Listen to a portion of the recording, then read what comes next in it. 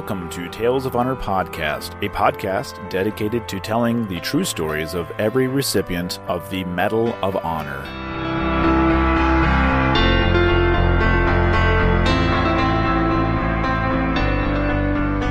Hello, everyone, and welcome to another episode of Tales of Honor Podcast. I'm your host, Christoph Ambrose, and today's episode is going to be a relatively short one, which is number 311.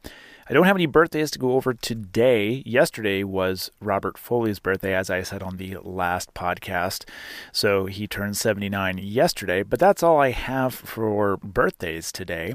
The only other thing I have for you all, y'all, whichever dialect you'd rather hear that in, is a big thank you to all of you for listening, subscribing, sharing, everything that you do to help keep this podcasting going. Support really helps, and like I've said to others, I probably will still be doing this, even if it was a giant failure. Who knows? But hopefully we never find out. So keep up the good work of sharing the word of this podcast and of all the recipients within that I have covered. So that's all for today, and we'll move right along into episode number 311. Lewis was born Luigi in Corneto Vicentino, a town in Vicenza, Italy, on the 27th of April, 1946. His family immigrated to the States, and he went to and graduated from Franklin High School in Seattle, Washington. After school, he briefly worked at Boeing and then enlisted in the U.S. Army on the 26th of October, 1965. Lewis went to basic training at Fort Carson in Colorado and was then deployed to the Republic of Vietnam in August of 1966.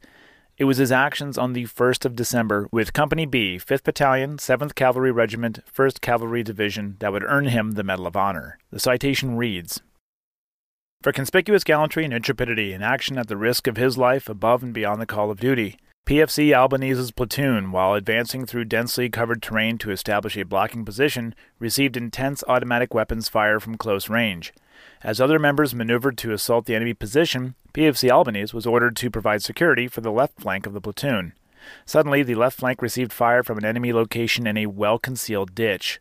Realizing the imminent danger to his comrades from this fire, PFC Albanese fixed his bayonet and moved aggressively into the ditch. His actions silenced the sniper fire, enabling the platoon to resume movement toward the main enemy position. As the platoon continued to advance, the sound of heavy firing emanated from the left flank from a pitched battle that ensued in the ditch which PFC Albanese had entered. The ditch was actually a well-organized complex of enemy defenses designed to bring devastating flanking fire on the forces attacking the main position. PFC Albanese, disregarding the danger to himself, advanced 100 meters along the trench and killed 6 of the snipers, who were armed with automatic weapons. Having exhausted his ammunition, PFC Albanese was mortally wounded when he engaged and killed 2 more enemy soldiers in fierce hand-to-hand combat. His unparalleled actions saved the lives of many members of his platoon who otherwise would have fallen to the sniper fire from the ditch, and enabled his platoon to successfully advance against an enemy force of overwhelming numerical superiority.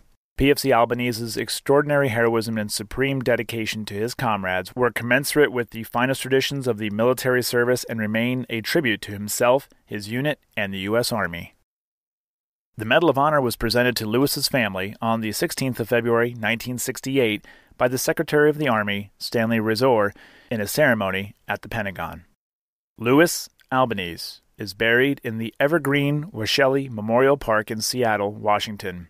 Section K.O., Lot E, Grave 75.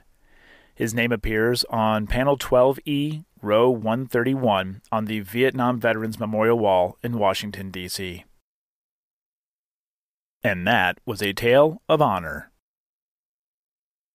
Thank you for listening to Tales of Honor Podcast. Head on over to talesofhonorpodcast.com where you can read these stories, see other ways to support the show, and easily share a story with your friends and family. Tales of Honor Podcast is written and produced by Christoph Ambrose, and theme song, A New Beginning, is by Ben Sound.